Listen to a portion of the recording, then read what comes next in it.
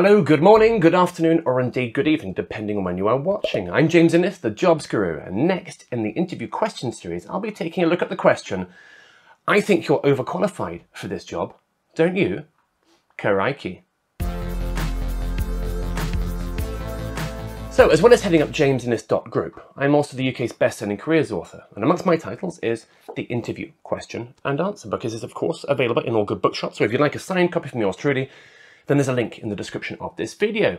Now, in this show at the moment, I'm taking questions from that book and looking at how to answer them. And at the moment, I'm taking those questions from the chapter entitled The Top 25 Tough Questions Taking the Heat.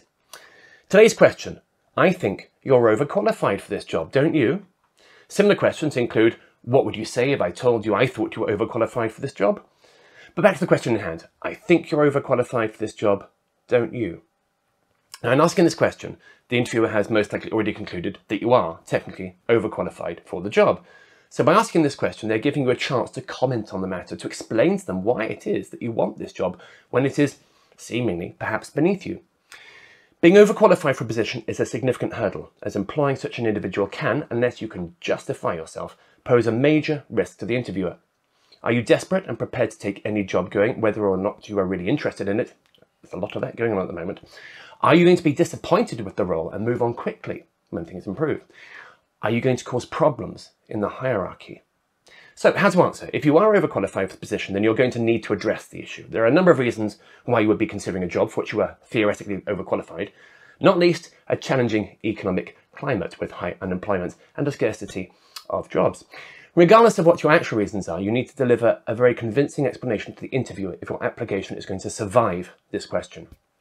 Naturally, if you don't feel you're overqualified, then do query this with the interviewer. If they can tell you why they think you're overqualified, then it will help you to counter their objections.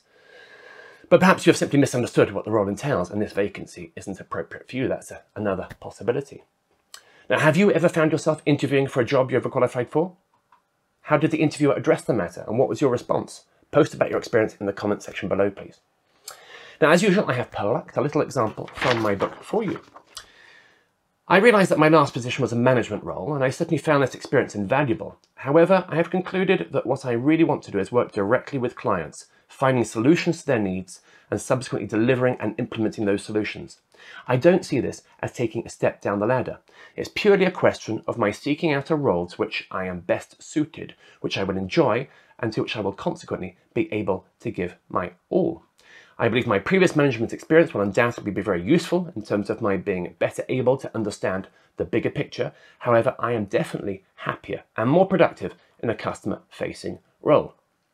Good answer. I mean, I wrote it myself, but it was a decade ago, so it's been a long time since I read that. But yeah, that is a good example. Now, if you have any interview questions which you think I should be covering, do please let me know in the comment section below. And if I use your question, then I may even give away a free interview coaching session with me, if you like, the man who literally wrote the book on interviews. Or of course, you can just pop along and book a session at jamesinnes.group. Thank you for watching today. Keep safe and be well, my friends. Goodbye.